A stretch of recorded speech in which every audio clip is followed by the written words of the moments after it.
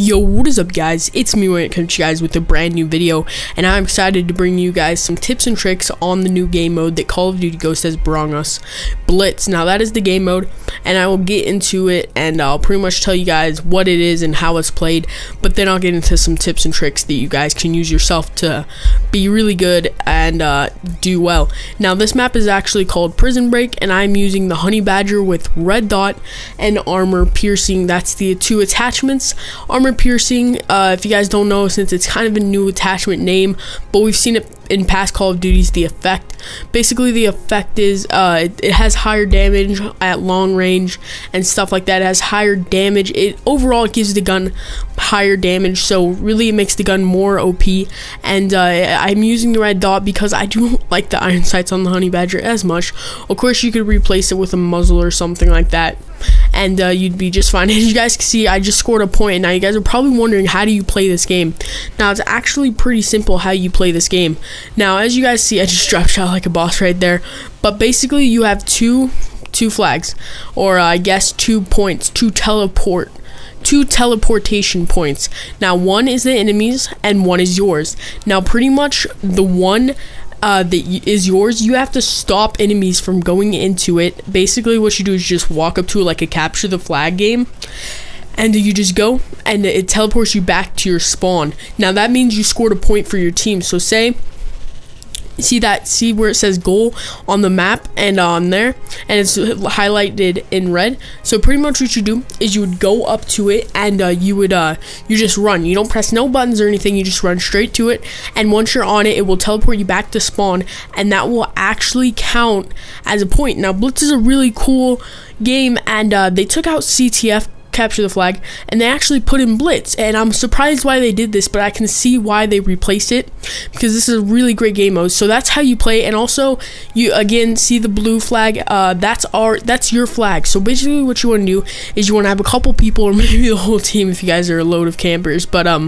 you just stand back there, and what you do is you have to wait for you have to prevent people from actually getting in. And there's actually 2 rounds. It's pretty much just like capture the flag, and out of the 2 rounds, whoever scored the most wins. And I'm 10-0 right now like a boss. I got on a pretty good streak. I'm using specialist. I believe I could go on a 15 streak, but then I eventually die, which sucks, but can't do much about that. Now see, you switch sides, and pretty much there's an overtime if, like, say you guys tied, but pretty much there's 2 rounds just like capture the flag, and whoever has more points at the end of the 2 rounds is the person who wins. Unless you tie, then I haven't gone into tied mode yet, but I'm assuming what happens is there's a flag in the middle, and like maybe the first person to get there, or the first 5 people, or the first 5 captures. Now it's not OP where your whole team can jump on the flag. See, if you guys didn't notice before, you guys can rewind to the other gameplay, or rewind back into this gameplay. It actually, as soon as you get, or an enemy gets into your teleportation place flag, I guess you could say, you have to wait 10 seconds before another person can actually get into it and score another point for the team. So it's not OP where you could have a group of guys just all come and score 6 points just like that, because that would be a little bit OP and not fair at all. Now I'm going to get on to the tips and tricks of the side of Blitz. Now depending on what map you're playing, of course, if you're playing a medium to long range map, of course you're going to want to use an assault rifle. I recommend the Honey Badger. That is actually what I'm using right now. This is actually an assault rifle. It feels like an SMG, but it has the long distance of an assault rifle, and it has the mobility of an SMG, which I love. You can drop shot, jump shot, do all that great stuff.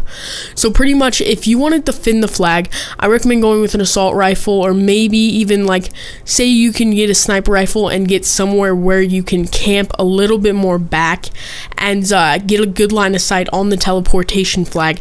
That would also help tremendously. Now what you could do if you're rushing, of course, you could put an SMG on, put on some marathon, put on some agility perks, and if you guys didn't know what that is, that's pretty much how that's how the perk system works. I might get into that soon, and that's how you can do that and go for the flag, because that really helps in SMGs. You guys will notice it. Running with SMGs and running with assault rifles, there's a huge difference. Running with SMGs and pistols, you're like a freaking maniac, and then when you just have your knife out, you run literally really fast. You run as fast as the maniac kill streak, so that's pretty insane. Now you're just running really quickly, so that might help, maybe give you a little tip right there. But that's pretty much how you play Blitz, and that's my tips that I have for you guys. Use an assault rifle or a sniper rifle when you're defending, and use an SMG. And we lost 10-16. I won a little kill horse there, but yeah, I hope you guys enjoyed. Make sure to leave a like, and if you enjoyed, again, like I said, leave a like. Comment down below what you guys think of this Blitz game mode. I love it. I think it's a great replacement for Capture the Flag. Alright guys, peace.